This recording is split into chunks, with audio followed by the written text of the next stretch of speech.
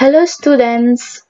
In this lesson, we will evaluate the revenue and profit of a firm under monopoly. In the previous video, I have explained the characteristics of this market structure, and if you have not watched that video yet, I will put the link in the description box below. As a recap, the following are the characteristics or features of a firm under monopoly. Again, monopoly is a market structure where there is only one firm and the firm is a price maker. Meaning, a monopolistic firm has a market power to influence the price of the goods it sells. But though monopolistic firm has far more power than a competitive firm, it is not an absolute power. It cannot sell all it wants at whatever price it chooses. And if it wants to sell more, it must lower the price. Another feature, firm under monopoly sells goods that have no close substitutes. For example, the De Beers, the South African diamond company which controls about 80% of the world's production of diamond. Lastly, barriers to entry. The reason a monopoly exists is that other firms find it unprofitable or impossible to enter the market due to barriers to entry. This can be technical or legal barriers. Technical barriers such as natural monopoly arises because a single firm can supply a good or service to an entire market at a lower price than could two or more firms. Number 2, ownership of unique resources may also be a lasting basis for maintaining a monopoly. As I have said a while ago, the De Beers company. Legal barriers or government-granted monopoly through patents or copyright. With a patent, the basic technology for a product is assigned to one firm. For example, the COVID-19 vaccine manufacturer may apply for a patent to the government. If the government approves, the patent gives the company the exclusive right to manufacture and sell the vaccine for 20 years. Another is copyright. The copyright is a government guarantee that no one can print and sell the work without the author's permission. In effect, the copyright makes the novelist a monopolist in the sale of her novel. Then government also may award a firm an exclusive franchise to serve a market. For example, Jollibee Foods Corporation, transportation industry, and many more. Now we will evaluate the revenue of a firm under monopoly. Suppose the firm is producing water in town and the price per gallon is dependent on the amount of water the firm produces. The firm is aware that the more gallons of water it will produce, the price of water will drop. So let us consider this hypothetical demand schedule of water by a monopolist. The table shows that as more water is being produced, say from 1 to 8 gallons, the price of water will decline also from 11 pesos to 3 pesos. If we are going to graph these two columns, we can derive a downward sloping demand curve of a monopolist. Multiplying the quantity of water on the first column and its price on the second column gives the revenue of the firm. For example, if you will multiply 2 gallons of water to its price of 9 pesos, it will give 18 pesos as total revenue, and so on. Note that total revenue first rises and then falls as the quantity of water increases. We can clearly see this pattern if we will plot the quantity of water against the total revenue. As shown in the diagram, the total revenue curve is some kind of a bell-shaped or a parabola. This shows that a firm cannot produce output infinitely because total revenue will eventually fall as it reaches the maximum level. The information we derived from the total revenue column can be used to calculate the average revenue. It is done by dividing TR by Q. Average revenue tells us how much revenue a firm will receive for each unit sold. For example, at 3 gallons of water, the firm's revenue is 24 pesos. Dividing 24 by 3 will give us the revenue per gallon of water, which is 8 pesos. Ibig sabihin, each gallon of water will give 8 pesos as revenue of the firm. Note that in the table, AR column equals price column. This characteristic is true for all firms, even the firms under perfect competition. We can also calculate marginal revenue with this formula. MR is equal to change in TR divided by the change in Q.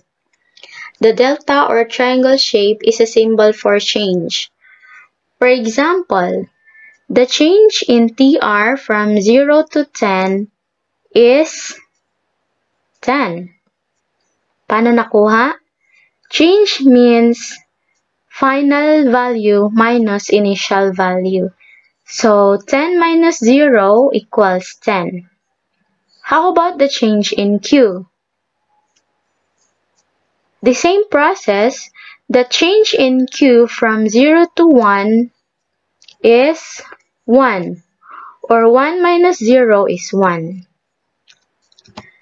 Now, applying the formula, delta TR, which is equal to 10, divided by delta Q, which is equal to 1, or 10 over 1 is 10. So, MR at the first gallon of water is 10. How about the MR of the second gallon? The MR of the second gallon is 8. That means the second gallon contributes 8 pesos as revenue of the firm. Now, we will evaluate how a monopolist maximizes profit. A profit-maximizing monopolist or all other profit-maximizing firm will produce a level of output where marginal revenue is equal to marginal cost. At that level of output, profit is maximized. Suppose we have the following hypothetical behavior of a monopolistic firm. Graphically, profit maximization happens at the point of intersection between MR curve and MC curve. At that point of intersection, the level of output is Q star, and the firm will charge a price of P star. Why Q star is the profit maximizing output?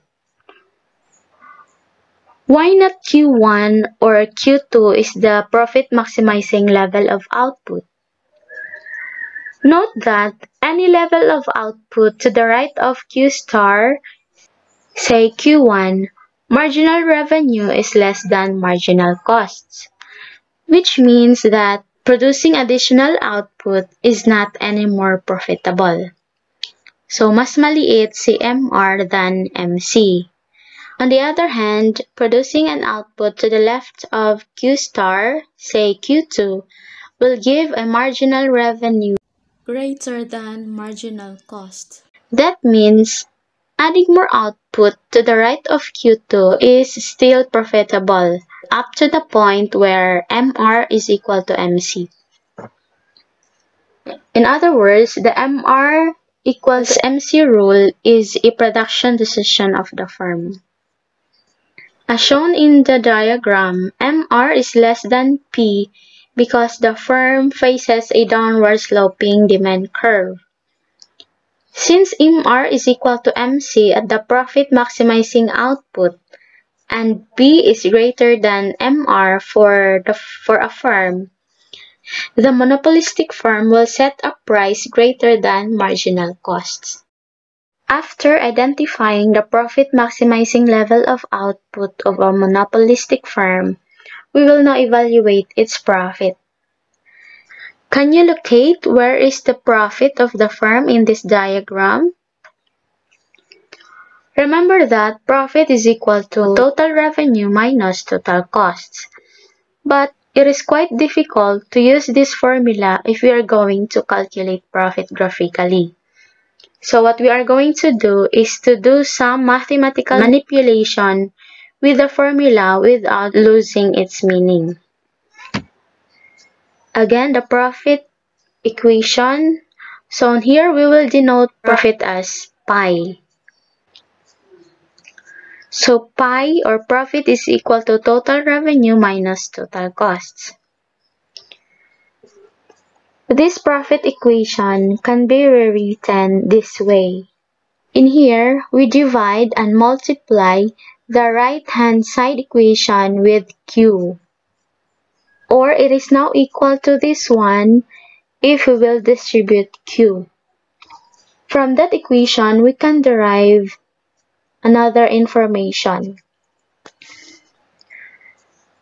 Note that total revenue over Q or TR over Q is AR. And DC over Q is average total costs, as I mentioned earlier in the table.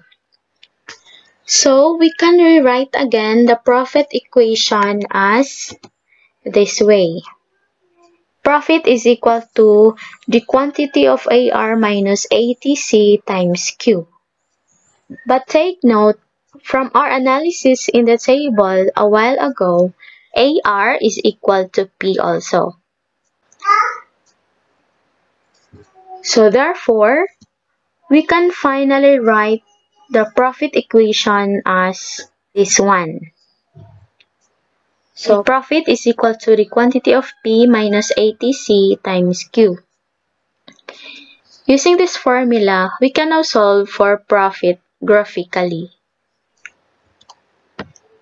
Profits can be found in the shaded area below the price line and above the ATC line, with Q star as the level of output. Monopoly profits will be positive as long as price is greater than ATC. And profit can continue into the long run because entry is not possible. Now let's have an exercise about this. Example number 1. Consider this diagram. The profit is equal to the area between the price line and the ATC curve at the profit maximizing output. Suppose price star is equal to 15 pesos, ATC is 10 pesos, and the profit maximizing output is 1,000 units. Calculate now the profit of the firm in this diagram. So using the formula, we have profit is equal to the quantity of P minus ATC times Q. So P here is equal to 15, ATC is 10, and Q star or Q is 1,000. So in this diagram, the profit is equal to 5,000. Or the profit is positive. The firm is earning positive profit as long as price is greater than ATC.